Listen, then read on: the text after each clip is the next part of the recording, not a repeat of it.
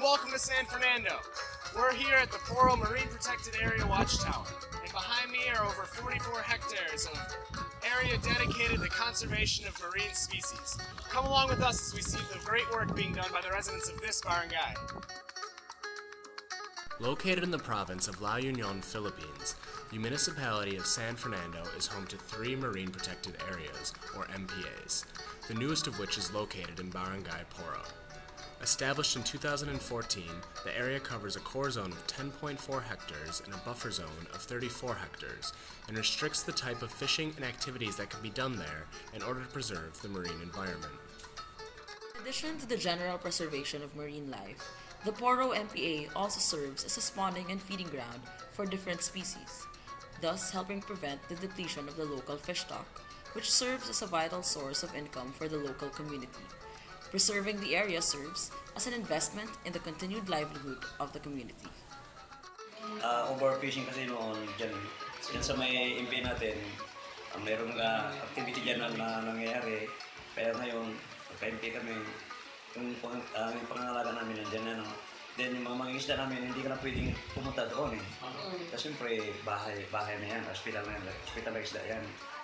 Tumatabi dito, kulang na yung nakuhuli na isda.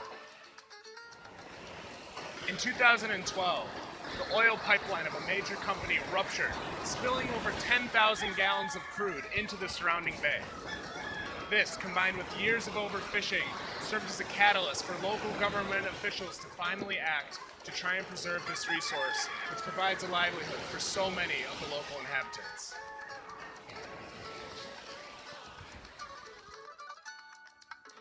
Of the 7,000 people living in Barangay Poro, over 30% of them depend on fishing as their main source of income. This puts undue pressure on the local marine environment. We are here at Poro's Fishermen's Village. Members of this community believe that marine life is a resource that must be protected for future generations. This empowers them to act as local enforcers of the marine protected area.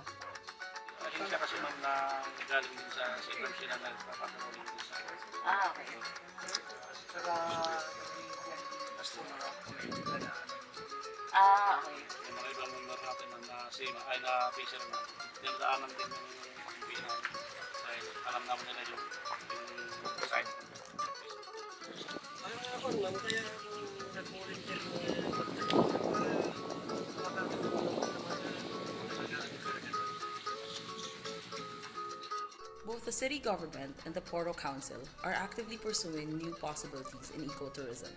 The Poro Marine Protected Area presents a promising setting for the city, as it has some of the most unique and well-preserved corals in the Philippines. New ventures in ecotourism will expand the economic opportunities available to the Poro community and bring in new sources of revenue. Women from this community are largely responsible for bringing the fish to market, preparing it, and selling it. They stand to gain substantially from new economic opportunities in the coming years. Dahil nasa pang-limang year na po tayo, still kasama pa rin natin ang ISO, City Governor of San Fernando, Chevron, and DPNC.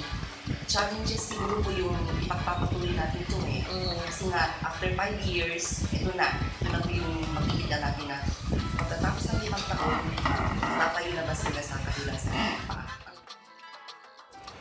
Despite being a fledgling initiative established only in 2014, the Poro Marine Protected Area is already an example for the conservation of marine species, in addition to being a potential hub of sustainable ecotourism right here in the Philippines.